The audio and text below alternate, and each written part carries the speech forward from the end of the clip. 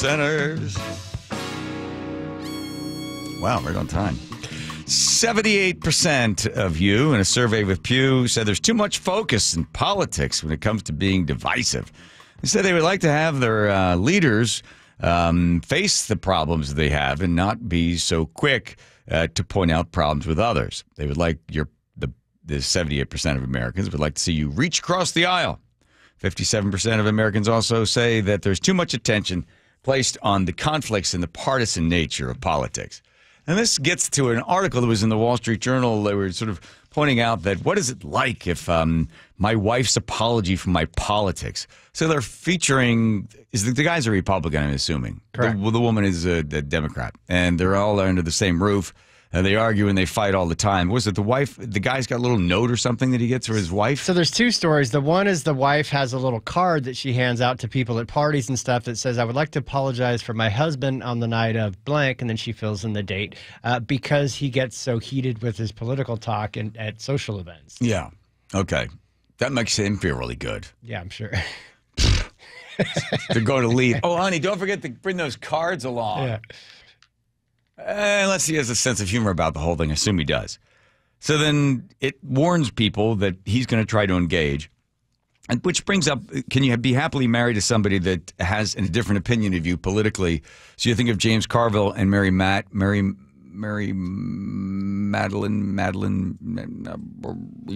what's her last name? I'm working on it. I'm working on it. You know, ask the chat GPT.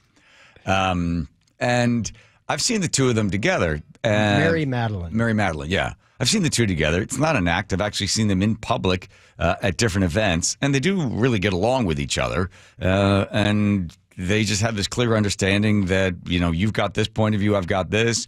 But they also know that's how they make money. So they can disagree and be not disagreeable to one another. But I think what has happened we don't have, I'm going back to Robert Putnam's Bowling Alone.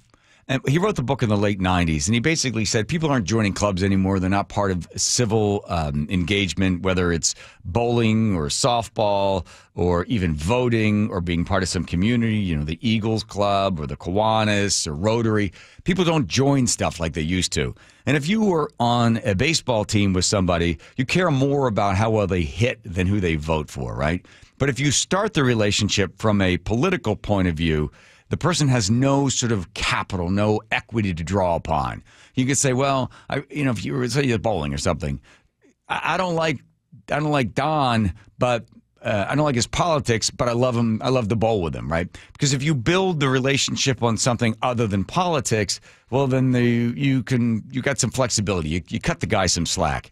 But when people are not really part of a community or group, and all we are is in these tribes of left and right, blue and red, liberal and conservative, then you're already starting out by, firing at one another, right?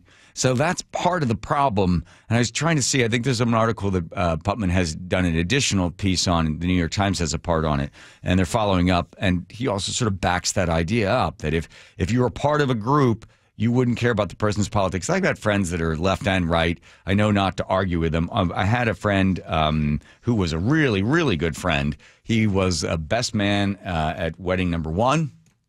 And he came out. And I was his roommate in college, and then we were roommates in New York City. Great guy. And then we had a horrible falling out. It really isn't that bad, just other than the fact that he was shocked that I was voting for Bush.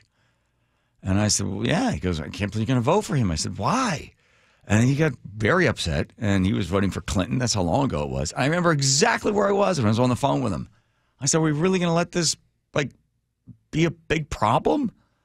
And he goes, yeah, it is a big problem. And that was the last time I spoke to him. So sad. I know. So I was going to reach out and find him. I did find him. And then I went on Facebook and on Instagram, and I found him. And whew, is he fringy? No, he just a lot of vote for Kamala Harris stuff. I thought, hey, yeah, but you were friends before that. He was your best man. I know, but most of the stuff that's on the social is all political. Yeah, but that's not. You don't know him from social media. You know him from him being your roommate and your best man at your wedding. So reach out again? Absolutely. And then otherwise he could say the same thing about you, that you just dismissed him because of his politics. And that's what's unfortunate these days. Okay. All right. On your word. I will try that. I'm proud of you. Andrew, Joe can't see me. There's no way I'm going to do that. Okay. Okay.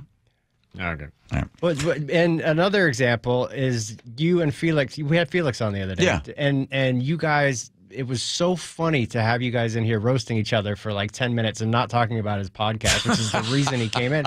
And we put a clip up, and a lot of people are surprised. Like, wait a minute, I thought John is a staunch Republican and Felix is a liberal. Yeah. How is it that they're friends?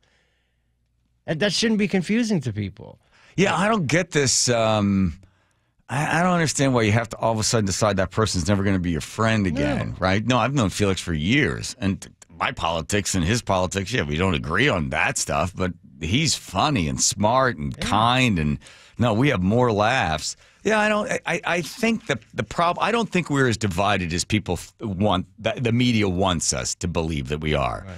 I think they foment that because it makes it more interesting, right? If it bleeds, it leads. And, you see they get the crazy person on the one side, the crazy person on the other. From being in news and going out and getting interviews, listen, if somebody says something kind of cut down the middle, it doesn't have any twist and turn, there's no spark to it, that's not the one you use. Boy. If you're interviewing somebody on the street, you get the person to say the outrageous thing, then you get the other person to say the other outrageous thing, and you're like, okay, now I've got something, we can go back and edit this together. So you always want to show the extremes. Right. So that's all we see. So then when you're forced to all of a sudden say, what team are you on? I guess I'm on team, extreme here or extreme there. But most people are okay with their neighbor having a different politic and a different position. It's only when all of a sudden you get into the idea that the pie is baked and that the power is set and that the economy and the amount of revenue generated by the economy is also set. And then if you start to believe the one group is getting it and they're taking it from me, or one group is taking it and giving it to somebody else, that you're somehow losing something. It's the scarcity of whatever the commodity is that causes the anger. You think about it when you go get on a plane and you're told that there's limited overhead space. Well, now people start to push, the elbows come out. People are less generous with their time. They're less courteous with each other because there's a sense of scarcity and there's a sense of, I better hurry up and get my bag in the overhead, right? So whenever there's a sense that there's a limited amount of revenue, a limited amount of power, the government's giving it to one group and not giving it to the other group, but that's where people start to feel like I should start to take some shots at somebody. Keeping my legs in my pants and my body in my shirt. Is that Felix? Yeah. What was that referring to? I don't know. What was that to? I don't remember Just at a all. basic Felix? Yeah. But 33 days from now, hopefully this will be behind us, and you should probably not sacrifice relationships. Absolutely. That it goes. Right, Sue Bell? Hey, everybody. It's Sue Bell in Palm Beach. Hey, Sue. And I just want to... Wow. Wow. Vote for Andrew. That's Sue Bell. Yeah. She's in a new dress.